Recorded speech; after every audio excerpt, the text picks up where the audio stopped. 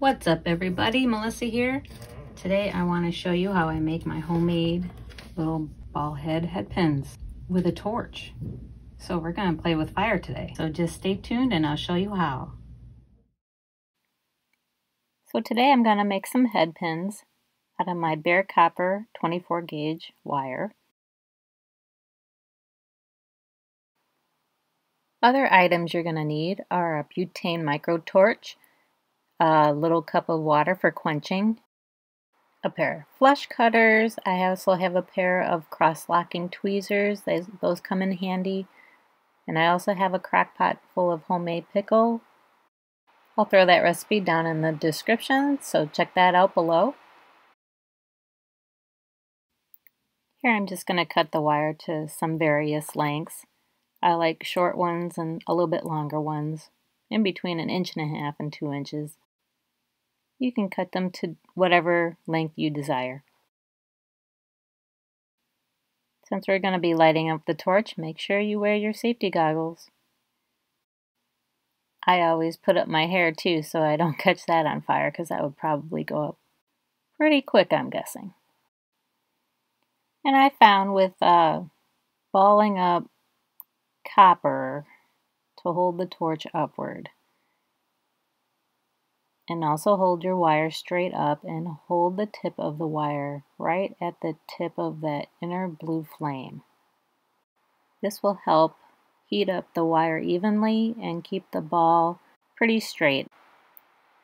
And once you hit the size of ball you want, just throw that wire into the quenching bowl to cool off.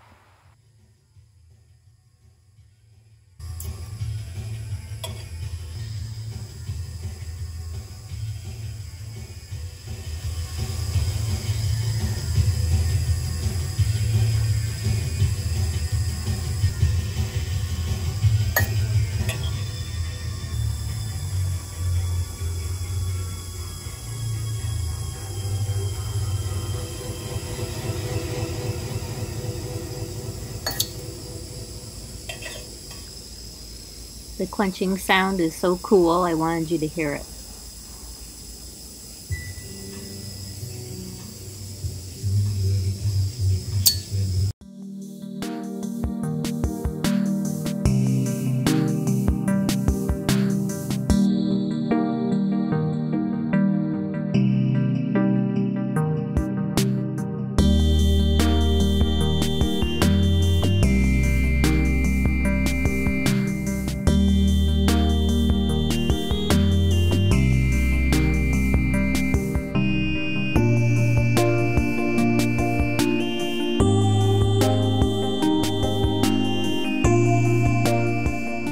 Once your head pins hit the water, they're pretty much cooled off, so you can grab them with your fingers. I'm going to go ahead and throw mine into the pickle solution that I've made and keep them in there for a few minutes.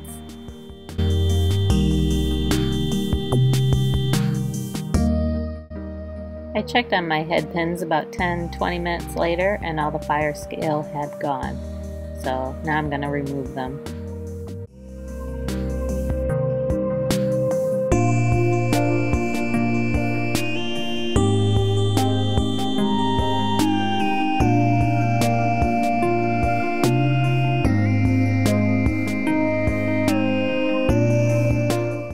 The next step I'm going to do is I'm going to tumble them for about an hour. This will shine them up and also work harden them. So here's what they look like after being in the tumbler. Some of the longer ones curled up a bit, so I'll just need to straighten them out with my fingers. But they turned out pretty nice. Here's one.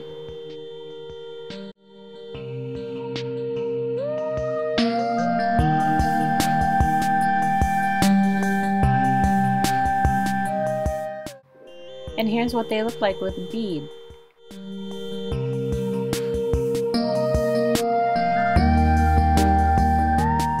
And lastly, I bag them up so they're ready to go when I need them.